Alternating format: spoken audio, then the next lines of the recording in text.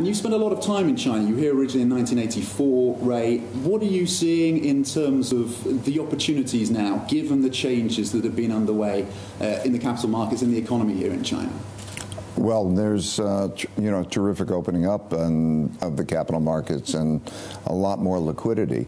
Generally speaking, these are second largest markets in the world, and they're opening up for investment. And so I'm very excited about that. It's particularly exciting to me because, as you mentioned, I started coming in 1984, and I can tell you that I've watched and been part of that evolution. In 1989, I remember an organization that was put together by 7 companies to develop a stock market, the first stock market in China. And it was in a dingy hotel room, and these 7 people put together the first development of the stock market.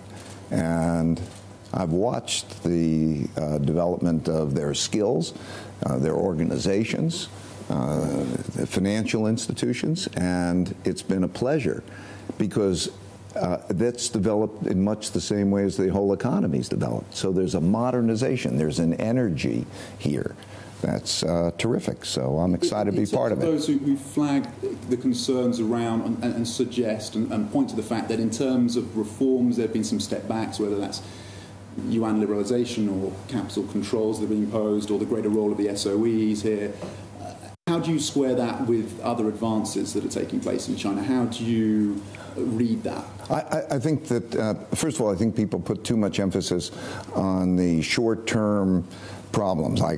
Ever since I was here, there was always reasons not to believe the success. Okay, so now look at the force behind that success.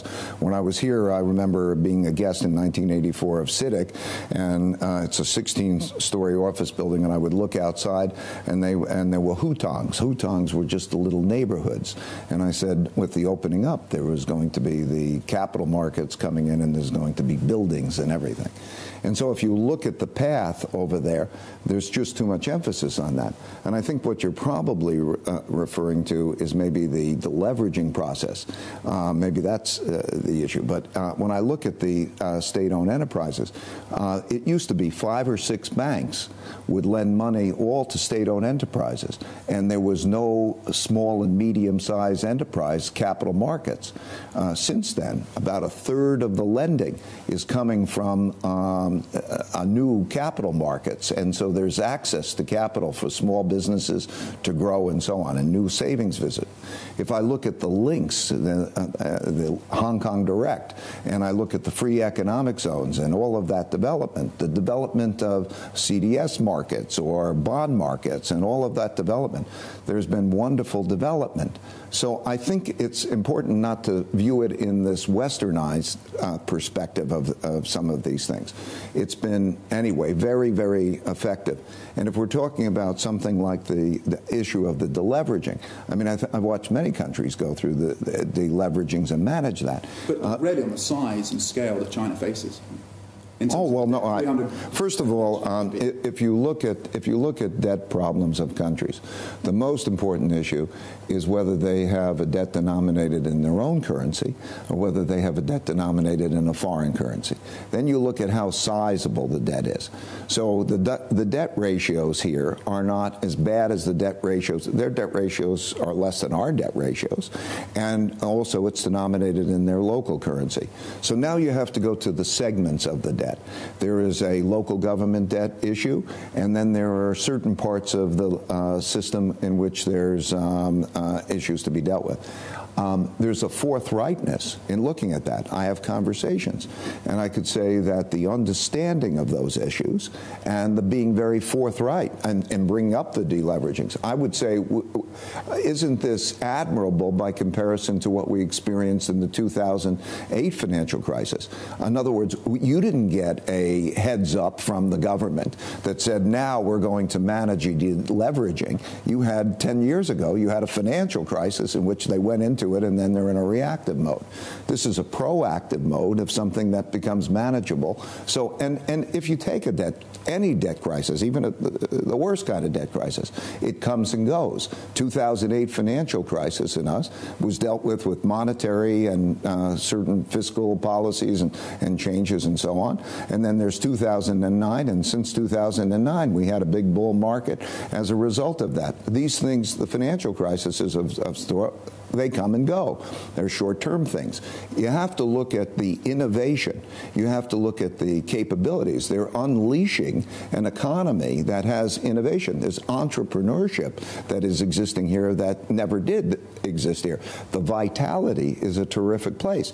So look beyond these things, or ask yourself whether they can be well managed, and also look at the capabilities of the people. Somebody like Liu He is a very capable person. So I think that those are the things that matter most in terms of picking a good place. Broadly, there are opportunities for the fund management industry in China, given the changes and the reforms. I think the Chinese government will determine how welcome outside investors are, and as they open up, we'll be there, and others will be there. My sense is that there'll be a broad opening up because they also want to bring in the skill sets.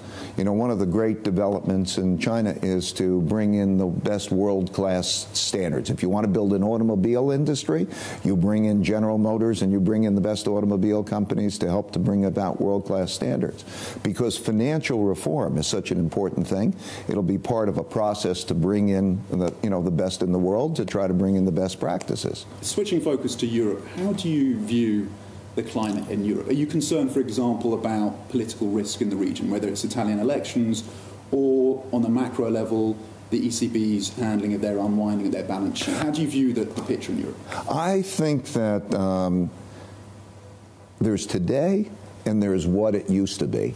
And the ECB and Mario Draghi should be congratulated and thanked for taking it through the crisis. There's always a debate as to what the best processes are. Did you print money? And the Germans argue with the Italians and so on. And now look at it. Okay, we have been through the worst debt crisis. We have had what I call a beautiful deleveraging. We're now where that crisis is largely behind us, and we're now in a situation where growth is improving.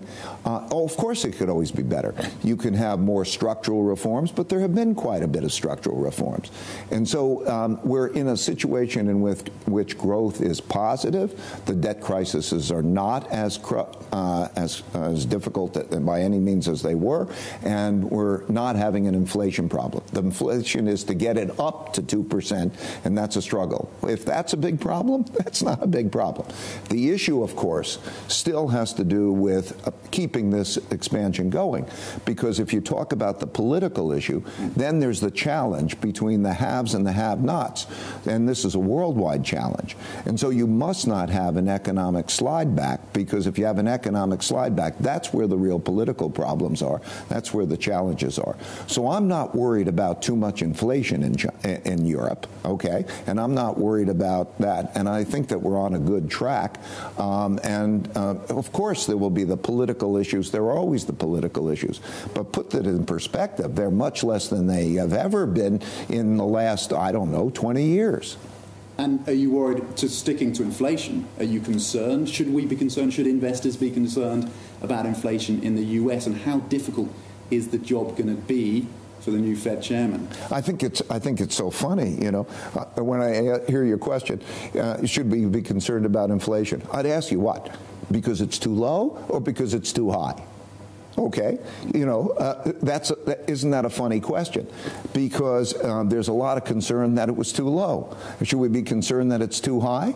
I don't think we should be concerned that it's too high. We're still struggling to get it to 2%. If you get 2.5% inflation, is that a problem? I don't think we're going to hit 2.5% inflation for a core inflation rate. But is that a problem? In Europe, is it a problem that there's too much inflation or too little inflation? I don't know. You never get it perfect, but it's pretty good, So no, I'm not particularly concerned. What I am concerned about is as we go into the later parts of these cycles, The challenge of central banks will be to get it perfectly, right? Because where are we in the cycle now? We're in the late, in the United States, we're in a later part of the cycle. In both of the world, we're in the Goldilocks part of the cycle, when it's not too hot and it's not too cold, right? When we have growth and we don't have an inflation problem, that's the beautiful part of the cycle, okay?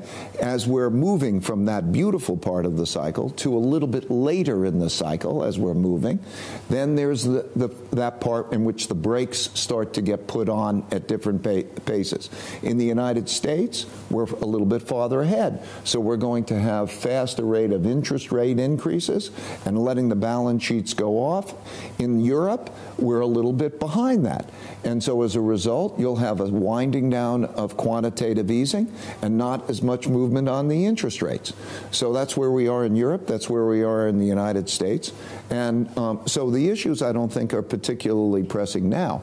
I do think that if we were to roll the camera forward to 2 years from now, and that we're having a lot more, let's say, stimulation, particularly in the United States, we're having a lot more stimulation because of the tax bill and also because liquidity is relatively so we're going to be in a part where the central banks will have a problem getting it right.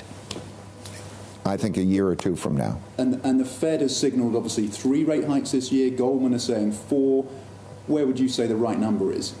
Oh, I couldn't tell you what the right number is. It depends how things transpire. I know it becomes delicate, and the important thing is, well, nothing is precise. And as we start to pick up, we'll figure out whether that is 3 or 2 or 4, and get that right.